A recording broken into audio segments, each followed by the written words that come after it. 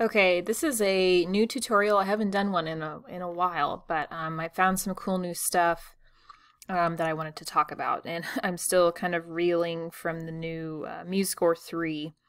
So if you went from Musescore 2 to Musescore 3 and didn't really think, when you downloaded Musescore 3 that it wasn't going to be much different, it is quite different, especially if you have some or a lot of documents that you created in Musescore 2 and then are trying to edit in Musescore 3. That's kind of a pain, but that's another video. So I wanted to talk about creating shortcuts and editing shortcuts and looking up more shortcuts in general to make your life a lot easier. Because if you use Musescore a lot and have to use it quickly and produce stuff quickly and get it done within a short period of time, shortcuts can really save your life and save you a lot of time here. So we're gonna go and take a look at our shortcuts. You can access that via the edit menu and preferences. So edit preferences, and here if you're opening it for the first time, it'll come up on general first.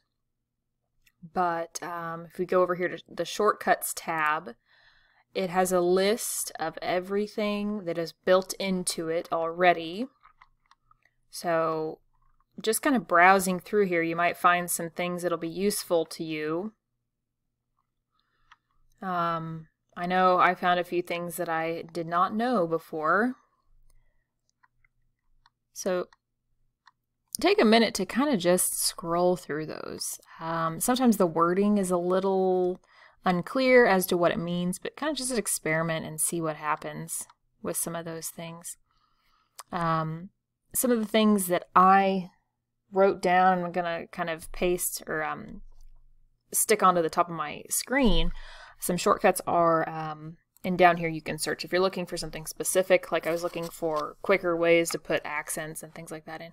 Accent, so toggle accent, insert it, or I assume get rid of it. Let's see what happens if I go out to my document.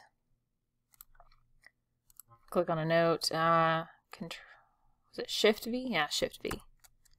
Oh, and then it goes away too if you hit it again. So note is selected, or Shift V, it adds your accent.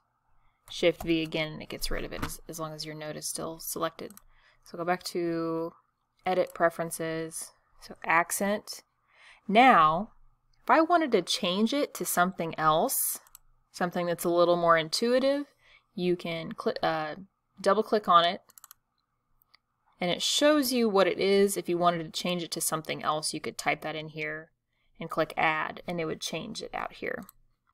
So accent, there's one for staccato, Shift S. There's one for marcato accents, Shift O. Tenuto I looked up earlier as well, Shift N. So some of these, they're not super intuitive, so you might write them down and put them on a sticky note or something. One that I added earlier, I wanted to find a quicker way to do section breaks. So this over here in our breaks and spacers, section break right here, you can drag and drop it and it bumps everything to the next one.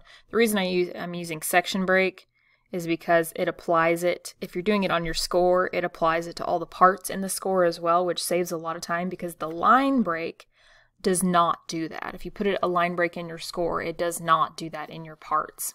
So I was trying to save myself some time that way. So yeah, you can drag and drop anything from the palettes. You can also click on the measure, double click in the palettes, and it'll apply it that way. But if I wanted a shortcut where I didn't have to go over here at all, we can go to Edit Preferences. Let's just search break. So here's our section break. Now I put this in earlier, Control-Alt-B, but earlier it was blank, just like it is up here. So toggle section break, double click on it. It's already set, but you could go in here and type it in, Control-Alt-B, add. And now I guess if you want multiple shortcuts, it'll do that for you too, but it added both of them in here. So I'm going to go ahead and take the second one out. And if you decide you want to clear it out and put in a different shortcut, you can select it, click clear down here. So I'll double click on it, add it back in, Control Alt B, or whatever you want it to be, you can put it in there. Now, if you wanted to do like, I'll do something that I know is already a shortcut.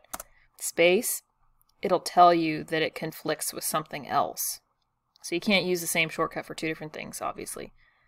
So I'm going to put Control Alt B back in there, which is kind of nice. It tells you if it, you know, it's already used for something else. Click Add. Click OK. And if I do, I have my measure selected. Control Alt B. That is super handy. So shortcuts. If you use Musescore a lot, check out those shortcuts and it can really save you some time.